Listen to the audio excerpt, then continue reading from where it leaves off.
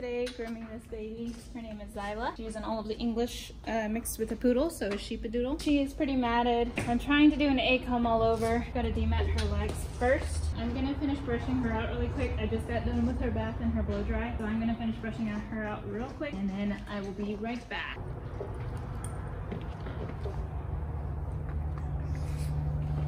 Alright, so I'm gonna show you guys a little bit of the prep work that I'm doing, or the dematting, brushing out, whatever you want to call it. I'll try to speak up a little bit because these trucks are loud. I'm a firm believer of, hold on. I'm a firm believer that your prep work is what will make or break your haircut. So I make sure that I'm thoroughly brushing out the dog before I put a guard comb on it so that I don't get a choppy look. I want it to be completely smooth. She's gonna have a little bit of holes here because I had to spot shave her pits, spot shave down here, and then she had some matting here. So I'm gonna show you guys how I'm dematting her, how I go about brushing a dog like this out, and dematting when there's a little bit of tangles in the legs. So starting with this front leg, always start at the bottom and work your way up. I'm gonna be doing what's I think called line brushing. So I'm gonna start at the bottom. Also not going too fast. If you're going super fast, you might tend to get a lot of brush burn on your dogs. So I'm using the brush to its full extent. She's not a big fan. And so now that I kind of got the bottom section, I'm just gonna work up a little bit. Go to the next section until I feel it coming through smoothly. Once I stop feeling the resistance in the brush, I know that that area is pretty much brushed out well enough for me to move on up. I'm just trying to be gentle with her.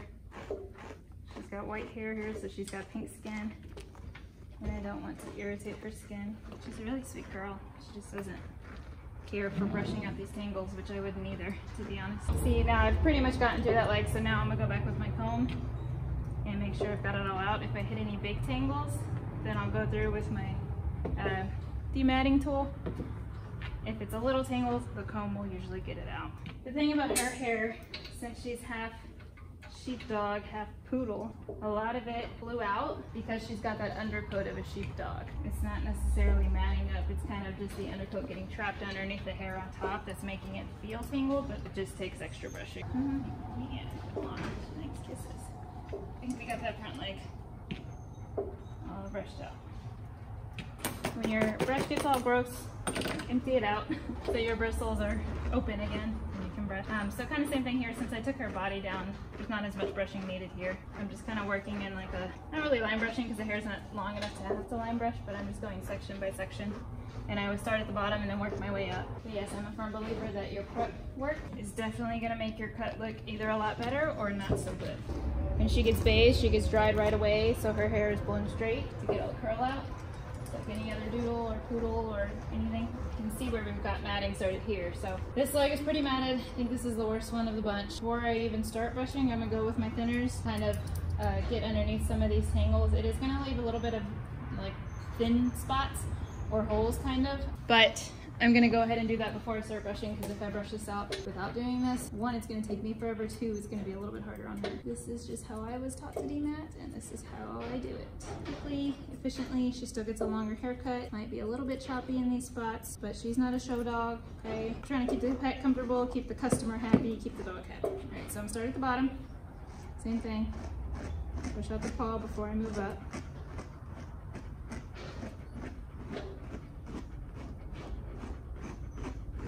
Also, I'm kind of watching the window. I've got a customer that's going to be picking up soon.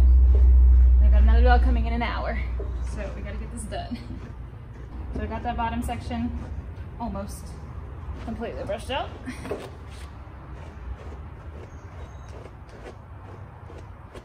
Also, my hair looks disgusting. I got rained on. Okay, leave me alone. All right, so I got this section. I'm gonna move up. And here, since this is longer, I'm kind of gonna start line brushing. So I'm gonna get this little section nice and brushed out. Here we go. I'm gonna move up. And if you're working this way, this will help prevent a lot of that brush burn, because you know exactly what you're brushing and you're not just sitting here going up and down and up and down and up and down and up and down and up and down the whole entire leg for 30 minutes to get it dematted. I'm working tiny bits. It literally takes me less than 30 seconds to get each one of these sections out. And once it's done, that's it, I move on. So here's where the big mats are, not big mats, but a lot of pin mats. So here you're gonna start seeing a lot more hair coming off. because I did thin underneath them. So we're gonna have a little bit of thinness there, but that's okay. Dog will be comfortable. You won't even really be able to notice it. Mom gets a longer haircut, so she's happy. And I'm happy because it took me 10 seconds. Empty out my brush. And the same thing that I've done in other videos, when you are thinning, you want to get underneath the mats, but you don't want to get the skin, obviously. So you're using your scissors, but making sure, I mean, a lot of people say do not cut out mats with scissors, and I believe in that. Do not cut out mats with scissors. I'm thinning underneath the mats with scissors, but I know what I'm doing. 1, 2, I'm making sure I'm not getting the skin. I'm in between the skin and the mat. Don't want to pinch the skin up in that thinning shear, because that will cut the dog also. Or nick the dog. So we're up here at the very top. This is where she had most of them. And I was gonna do longer on the legs, like a modified cut, but I'm not gonna set myself up for that. Mom just wanted something short, but a little bit, not quite a shade down, but still short. So 1, I don't want it to be too long for the customer, and 2, if I do a modified and she loves it, that means every time she comes back and says the same thing, I have to do a modified on a matted dog. So I'm not gonna set myself up for failure. I'm just gonna take her down with an egg comb all over. But I gotta get these mats out first. Alright, so I've been brushing on that quite a bit already. So I'm gonna stop. I'm gonna feel with my comb and see where I've still got mats and where I've still got those mats. I'm gonna go with my dematting tool, and get it out with that instead. Because if I keep brushing, I risk brush burning her. A little one right here. And with this, you want to be careful underneath, because I believe there's blades. So you want to be careful that you're not getting, you know, if you're going over a hawk or something and you get that stuck in there, it might cut them. So definitely be mindful of where you're using this and how you're using it. Alright. So see, I can get my comb and I can run it straight to the hair. So that's going to give me a really good cut. And if this dog was matted, like big mats, I wouldn't be doing this. But it was really only this back leg that was super bad, and one little spot up here, and then the chest, which I shaved the chest. So I'm okay with doing this amount of dematting if the owner is putting in the effort. She definitely brushes this dog, just not perfectly. But I mean, it's hard for people who aren't professionals to completely brush out their dog. You gotta understand that. But I get charged for my time. One of those days. All right, so we got that leg. We're pretty much done with the legs and the body. Go ahead and brush out her tail and her head, and I'll be right back. All right. Got it all out. Now it's cutting. I already did her pads, partially did her sannies. I'm gonna finish up her sannies real quick.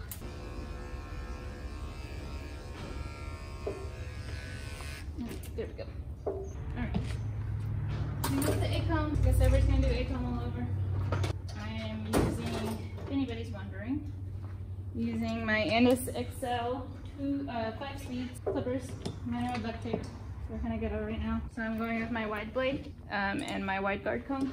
These are Furzone brand. I love them. They're a little bit pricey, but they're definitely worth it. They cut amazing. But one thing that I have noticed is they're only good for finishing. Don't try to use these to pull through any kind of matting, because it will make the blade completely dead. Whenever the blade starts to collect a lot of hair, like after going down maybe half of the body or so, I have to clip off the guard comb and clear out the blade, or else it starts dragging. So they're a little bit sensitive, a little bit picky, but they do work really well. Here we go. We're gonna go with the A-comb. Oh my god, her hair, guys, I'm so sorry. Her hair, she's got that wispy hair, and it's just all in my nose and my face. Turn my clippers all the way up so I'm on 5 speed because her hair's real thick. There you go. To the A. Take off the hawk. Because I did such a good job brushing her and combing her, this is going to fly right through, and we're going to get straight through her body in no time.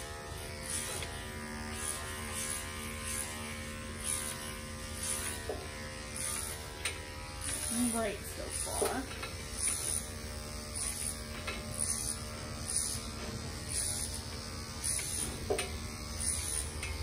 So here's one of those spots where your head is thin. You can kind of see a little bit of holes. That's going to happen, but I'd rather have that than sit here for 30 minutes or have brush burn the dog or have to shave the dog. So That's okay. It's okay to not be perfect, guys. Remember.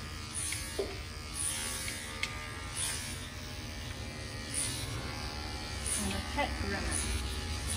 I do pet grooms. I am not a show groomer. You can take pride in your work and still just be a pet groomer.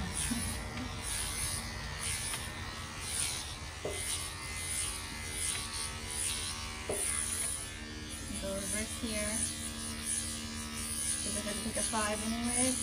So I'm going to go reverse all right here to get all this down.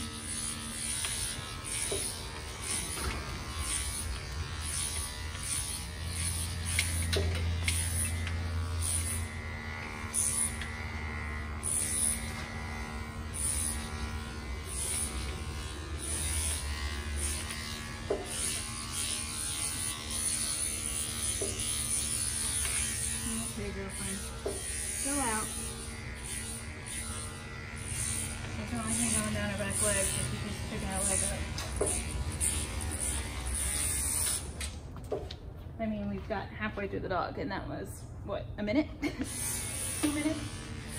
Maybe? She's gonna fight me a little bit on these, I can feel it. Sorry if I can't exactly see what I'm doing, but we gotta get through this. So yeah, I do a lot of big dogs. As you can see, I'm not a very big girl.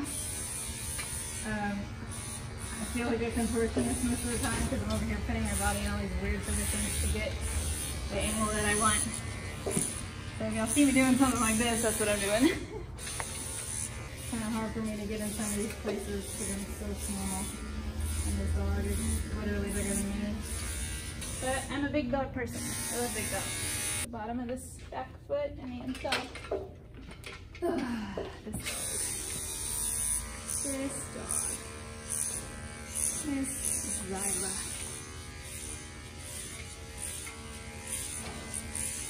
I'm picking this leg up to get the inside. Trying not to lift her leg up too high because I don't want her to pull something or be uncomfortable. She's yanking around a lot.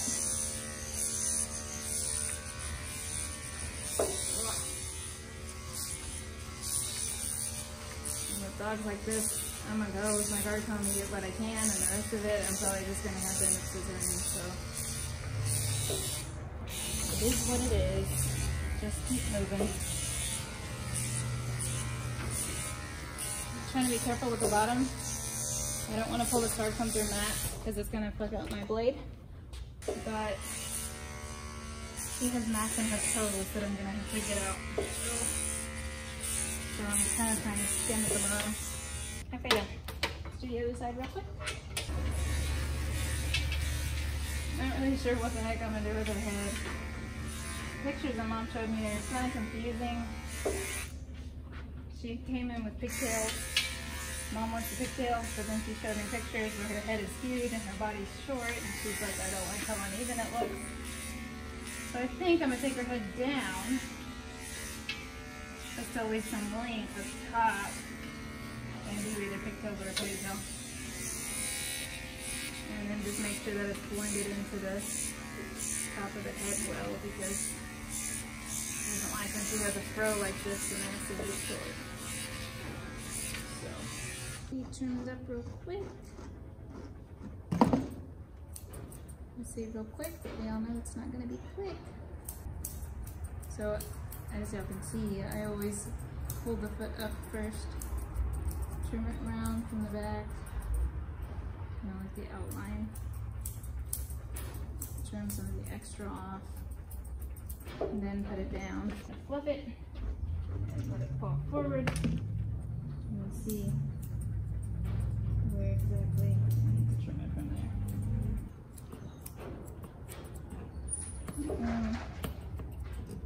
I'm just trying to round up this foot. She won't really let me pick it up, which is how I prefer to do it. So, I'm working around her. Sorry, y'all. Y'all are gonna hear a dog in the background now. Like I said, I get the foot and come from the back, trim everything down. And then I trim everything off the top of the paw pad, the side of the paw pad. all of that off so that there's nothing extra hanging underneath the foot. And then kind of take some of the extra off. And then I put the foot down. Fit it from there. Let's see what else I gotta do. So kind of went on the edge. Now I'm gonna pick it up. Start on the edge again and kind of start, see what I mean? She's a butt. Start getting this little shelf off. In remembrance of Chelsea, not remembrance, she's not dead. In honor of Chelsea, I don't know what I would say. I'm gonna use a 7 skip. Because I ain't got time to scissor all this. It calls it a 7 regular because it doesn't say 7F, which is finishing. But I think it's technically called a 7 skip. I could be wrong, but that's just what I think. I don't know. I'm gonna do this side real quick and then we'll go over to this side. I'm just cleaning up some of this.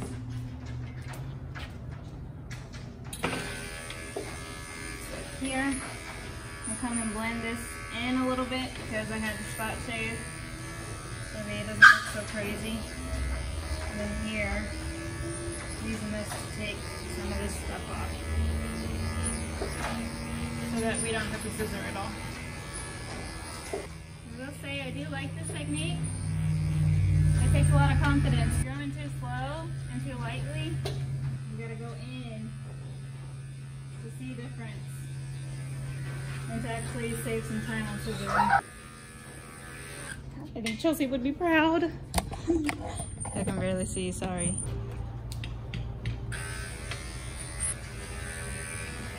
Now you can see there, like see where I had to round that out so it doesn't look so crazy. Okay, Holly, thank you. That's enough. Thank you. Here's this blade. It sounds crazy, but that was more than I wanted to take.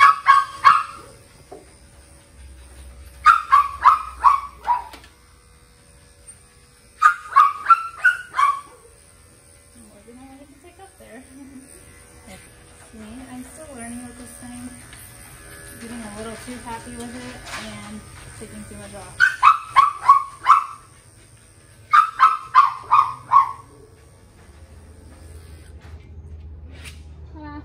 So, I'm gonna put that down some more.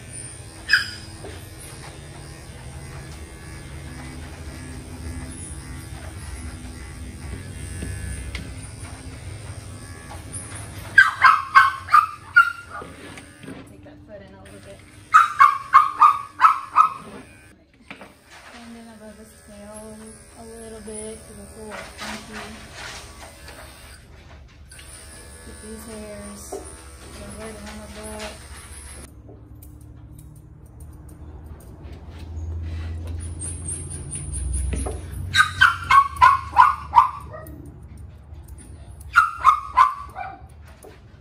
That's about what I want.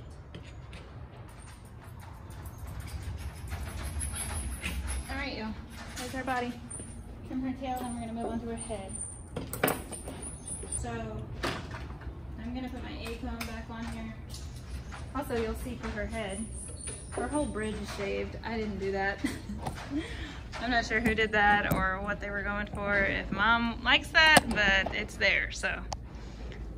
Nothing we can do about that now. You can't see. How's that? That's right, okay. We're gonna get this all combed out, and I am gonna trim some of this before I put the ponytails in. A lot of crap in her beard. Go with the thinners again.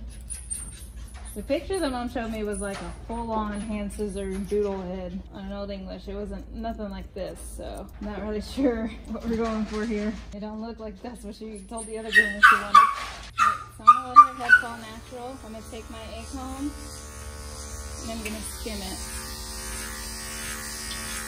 Like I said, I don't think she really wants like an E-comb.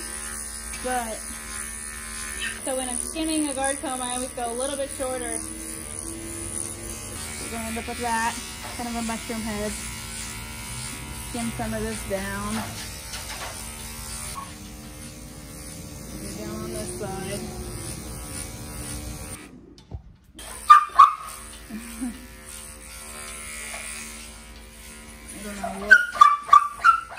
I don't know what's going on down here. Alright, in the back. She wanted it to be blended. So I'm gonna comb this hair forward and I'm gonna blend it back a little bit. She's also gonna get those ponytails and then I'm gonna scissor back here. That's what we got. We're gonna put our ponytails in. There we go. There's half. Put that there.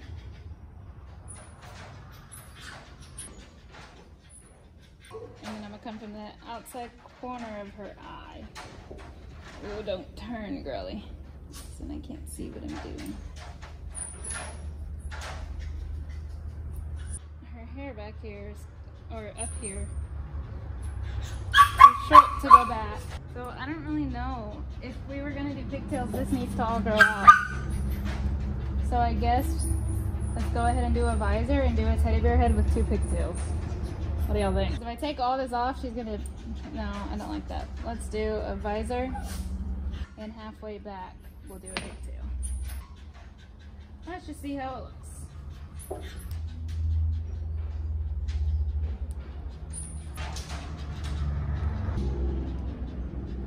So we're gonna go the same we did on this side. Part it back here, so we're gonna come back here. Pull all this hair in the back. About the same. You don't want to pull that ear in there, so make sure you don't get the ear flap when you're doing this. If you're recreating this look at home. I don't even know what the heck this is, but move your head, please. Thank you. She really is a sweet girl. Ah, look at that girl. Okay, now we're gonna do whatever is left. Her eyes are already shaved. I'm going with thinners. Maybe make that a little bit softer. I don't really know. The whole bridge is shaved. I don't like that, but I'm gonna go in and pin it down a little bit. I don't like the hair in her mouth. I'm gonna go with the 10. No. Use my comb to comb all that up. Hold her mouth shut. And take the blade. Take all that part out. Something that I've been doing recently, taking the blade, going back over the nose and on the sides to clean up the nose so that it doesn't have those wet hairs sticking to it. It makes it naturally look cleaner. Go with my shears, my curves. I'm gonna comb this visor. And we're gonna give her a visor instead of doing whatever the heck was going on before.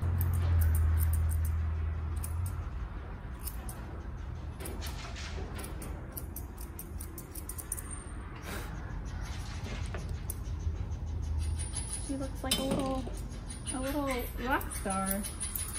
A little girl wearing like a band tee. Oh, those are some long eyelashes. Maybe I shouldn't have cut those off. Whoops. Those lashes were long.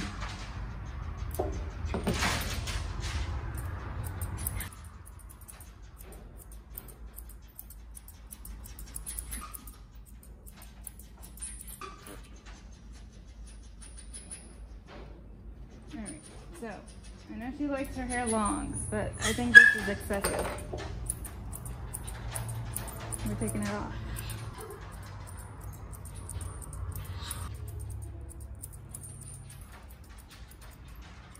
I guess we're taking the beard all the way down because that's what was done before. Get these hairs out of her lips.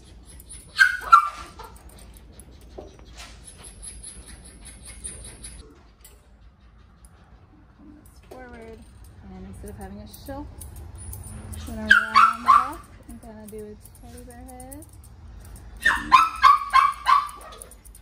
Not a short teddy bear head. Ugh. A little wiggly.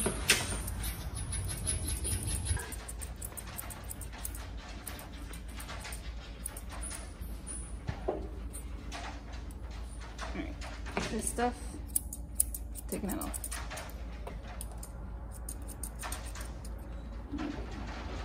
Now this chin, I don't know what the heck is going on.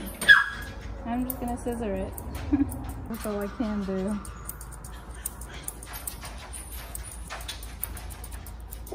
I guess that's kind of it, you know? There's not much else I can do to give her the look she wants without everything. Take some of these long hairs off of the sides.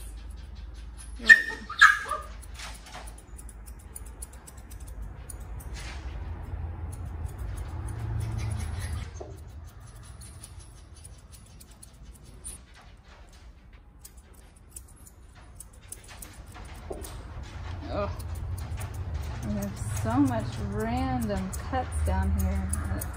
I don't know if it was a groomer or if it was mom.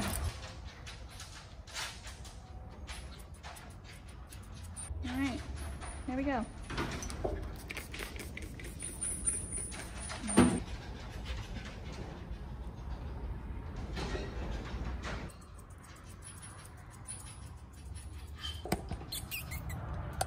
There she is. This is Isla, all done.